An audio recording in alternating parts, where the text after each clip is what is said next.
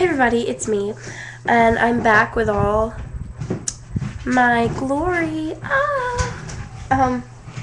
Anyways, so today we're gonna be talking about we're gonna begin our videos on your anatomy. So first,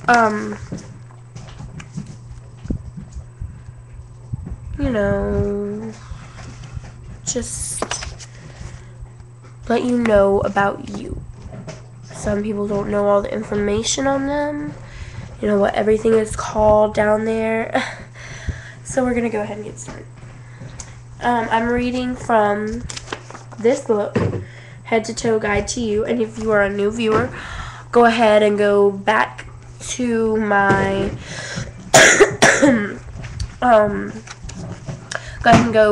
introduction video so you can get to know me, and I'll put a link to that down below. If it's not over here, then you can just go down there and click on the link and go straight to the video. So we're gonna go ahead and begin, and I'm reading straight from the book.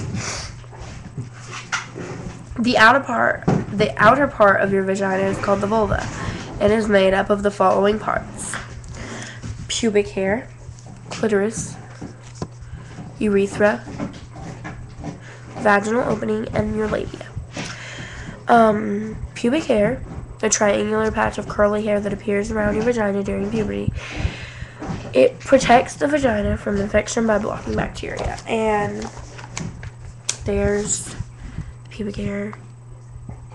This might be a little bit awkward for some people, but you have to learn it. You have to. Sorry, excuse me. I'm a little bit sick. I'm not going to stop to take a drink during the video. Just bear with me. My dad buys us big bottles of Coke so we don't run out.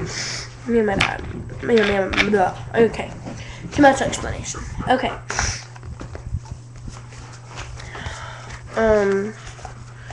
Next is the clitoris. A super sensitive bundle of nerve endings sitting just above the opening of the vagina. And I'm going to go ahead and show you that. That's right there. And I'll just scoot it over so it'll kind of point to it for you. Alright.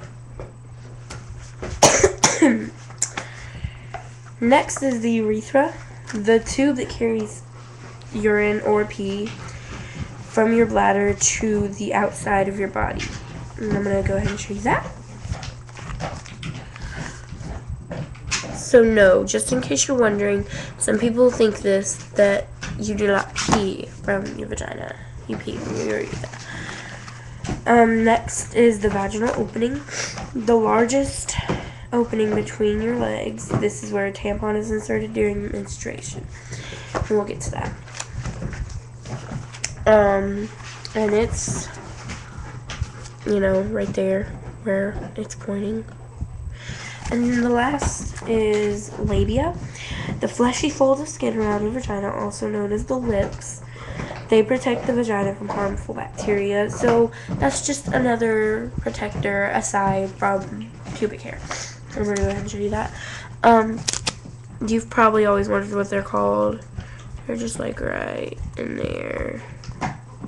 That's so awkward. But right? Webcams confuse me. They're like mirrors.